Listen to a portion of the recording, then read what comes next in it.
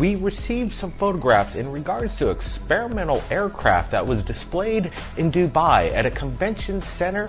They're showcasing evidence that could be what we've all known as, for a long time, the Tic Tac. Recently, these photographs of this experimental aircraft known as the Fighter, developed by Sciatec, explains that they've discovered some kind of new way of flight. There's no need for wings or propellers. This thing, there's some kind of meta propulsion behind it. A meta propulsion that is unknown to the public at the moment, but right now the science is there. Apparently the meta behind this can make this craft hover in the sky and travel for hundreds of miles on one charge. What's behind it? What kind of technology is creating this lift on this object itself? Right now, there's some patents being developed and being put through before they release this technology to the public, but they're saying that it could be out in just a year from now.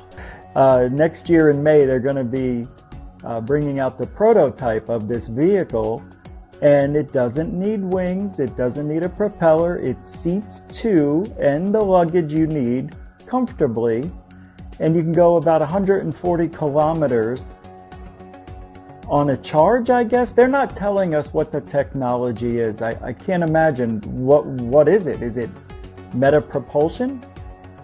Are they using meta materials? Is this back-engineered alien technology being used for the public in cars?